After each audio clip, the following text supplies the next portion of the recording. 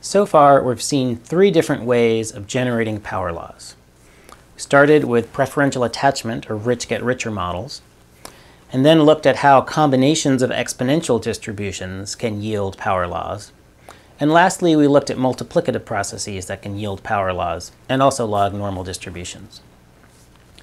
What all of those generating mechanisms for power laws have in common is that they're probabilistic. The patterned outcome that we see, the power law distribution or the long tail, is the result of the accumulation of a large number of random events.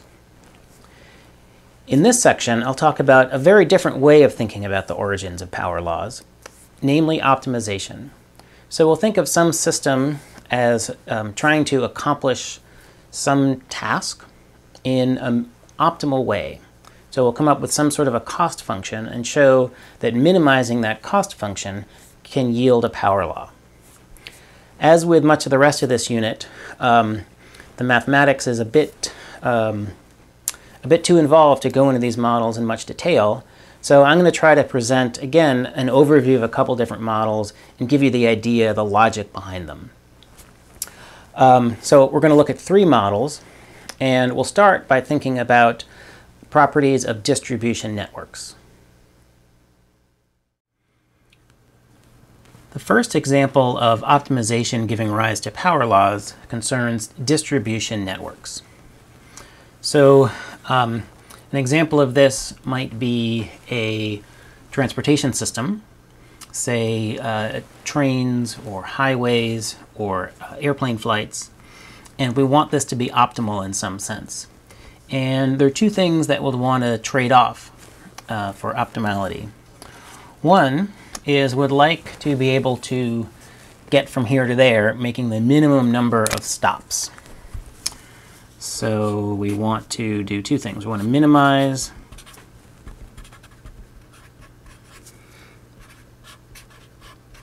stops. If this was a transportation network, you'll call it a stop, or generally maybe you might call it a hop or a station or something. I'll show a picture in a second.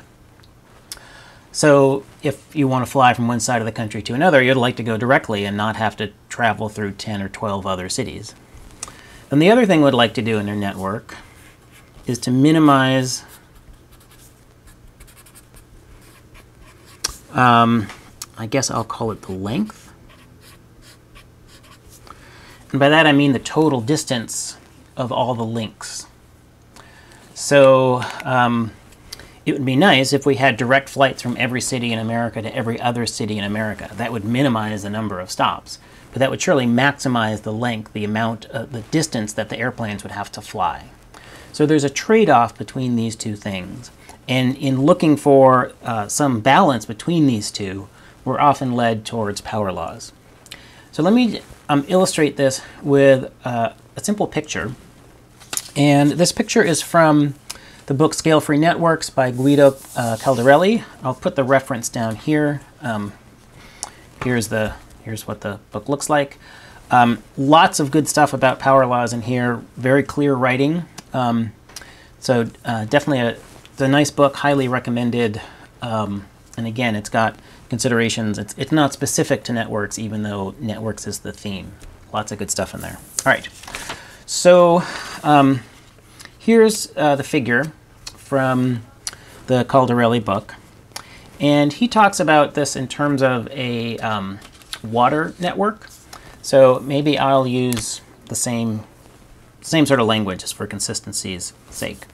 So the picture here is that this node in the middle, which I just colored blue, although it still looks black, is a well. That's where a source for water. And then these other spots, 1, 2, 3, 4, 5, 6, 1, 2, 3, these other 12, they are houses that would like water. And so one way to distribute water to them is to just have a pipe that runs from the well to every house.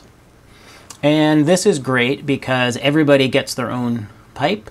It's a very short path. You might think this path should go to this one first and then that one, but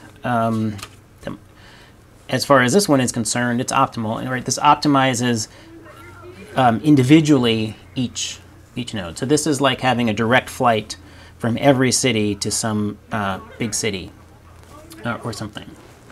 So the drawback for this is that it is inefficient because the total length of pipe that you would need seems larger than necessary, right? As I was saying before, it seems overkill, unnecessary to have a separate pipe for this and for this, right? Maybe they could share. All right, so that's one solution, and that maximizes or optimizes this. It minimizes the number of stops. Everybody gets a direct link. Everybody has a direct flight. Okay, so what if we wanted instead to minimize the length of the pipes, or the length that the airplanes travel? Well, here is one possible minimal path. Again, here's the well in the middle. It doesn't really show up as blue. Maybe that's a little bit better. So here, this turns out to be a minimal path. 1, 2, 3, 4, 5, 6, 7, 8, 9, 10, 11, 12. So we're able to get water to 12 houses with just 12 steps. So this is great if the pipes are really expensive, but it's not so great, maybe particularly if you're down here at the end of the line, because maybe these houses use a lot of water, you don't get enough. Maybe there's a break here, right? This house has an accident and the water stops, and so then all these houses don't get water, and that's a bummer. So this is optimal in terms of minimizing length, but it actually maximizes the number of stops. So we need some way to compromise between these two. And it turns out that a good way to do that is to use a fractal-like network. So here's an example of that. And it turns out that actually this has 1, 2, 3, 4, the same total length of pipe, same total mileage that the airplanes would have to travel as this one. But this is definitely more efficient in the sense that there's not this long chain that could be disrupted. So here, every house is either directly connected to the water or connected through only one intermediary. Right, and this is sort of how transportation networks work. You might have some big hub, right? Paris or Frankfurt, or I don't know, Nairobi or New York City. And then you'll have little regional hubs that would feed into the big hub. So,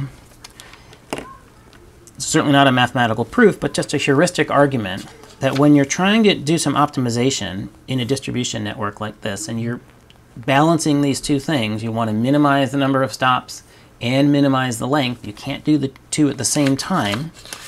That very often, under broad conditions, the best, the optimal network that you get out is something that is fractal, like this. And hopefully you can sort of see the fractality. The picture is that you might have then copies of this network, right, sort of going out. So if you had a larger number of houses that you needed to service, you could repeat this pattern at different scales, and this would be an efficient way of getting water to houses without using too much pipe. All right. So, we're going to see these self-similar sorts of structures, and we know that self-similar structures are related to power laws because power laws are the only self-similar or scale-free distribution. So this is one example of how an optimality principle could give rise to a power law.